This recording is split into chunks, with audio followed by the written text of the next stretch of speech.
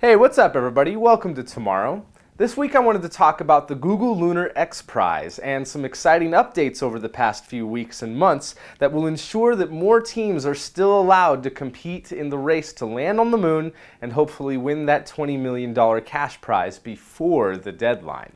This is your SpacePod for December 7th, 2016.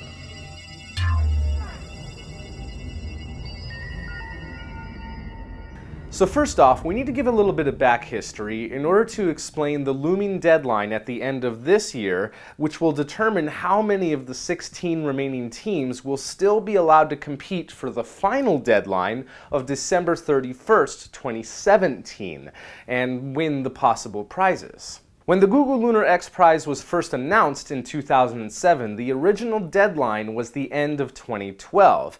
But then that deadline was extended again to 2014, and then 2015, 2016, and finally to 2017. However, when it was extended to 2017, there was the exception that at the time that that extension was made, back in March of 2015, that at least one of the Google Lunar X Prize teams had to have a verified launch contract to send their lander/rover to the moon by the end of that year, 2015.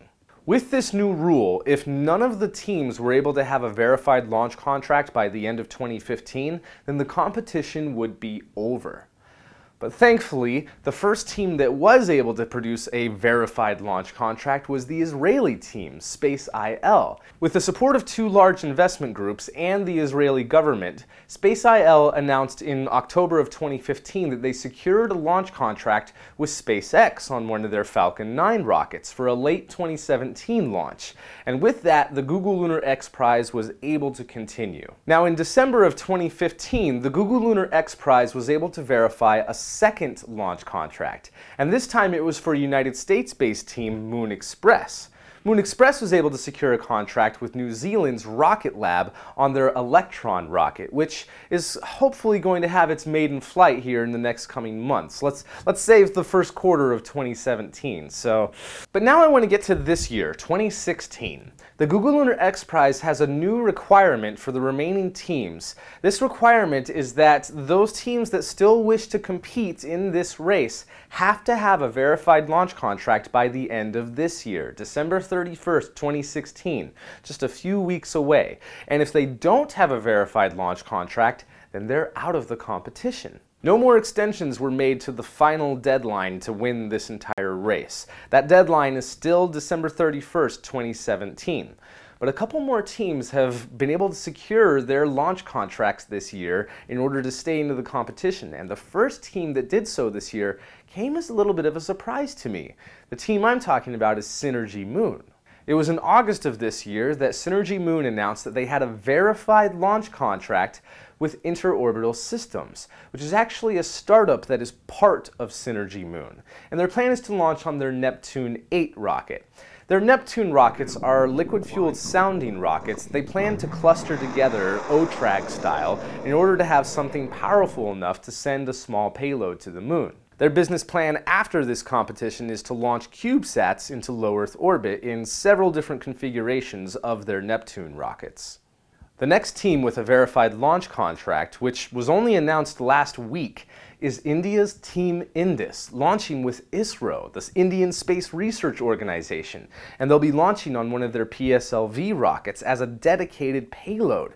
That's just awesome, and it makes Team Indus the fourth team that will be able to remain in the Google Lunar X Prize competition. Now, I also wanted to mention that another team, the Germany-based part-time scientists, have announced that they have a launch contract through Spaceflight Industries, and Spaceflight Industries hasn't announced who the launch provider would be yet.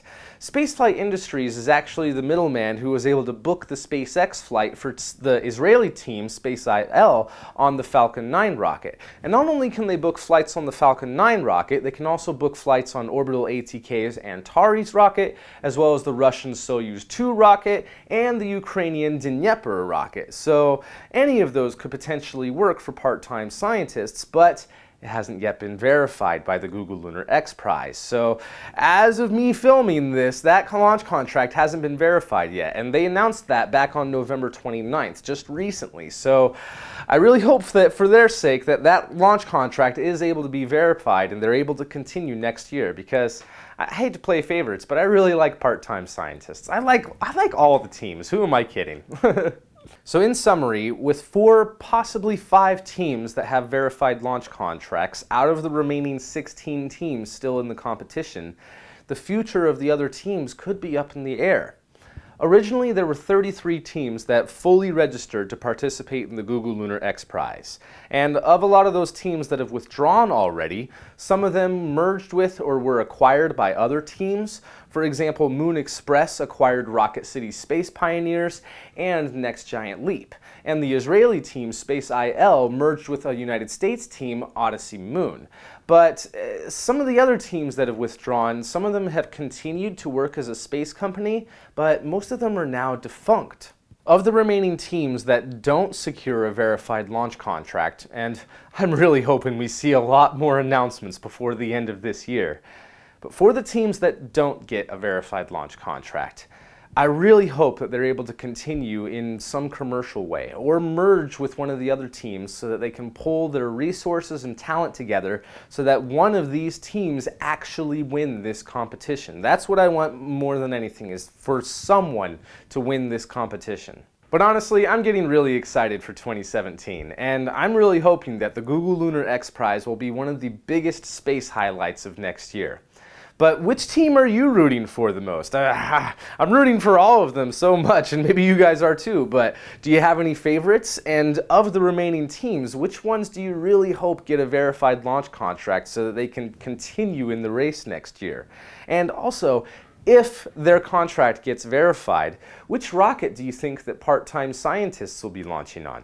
Let me know in the comments section below. I'm going to end this video here, but I would like to invite you to connect with us on all of our social media pages and share your thoughts about the Google Lunar X Prize and your predictions for who might win. Just share all of your thoughts about it there, and let's get a conversation going. Tomorrow is a crowdfunded show through Patreon, and I would like to thank all of our patrons, especially new patrons, whose continued support allows us to keep making these videos. Every little bit helps to create content that you want to see, and I am very grateful to each and every one of you for your contributions.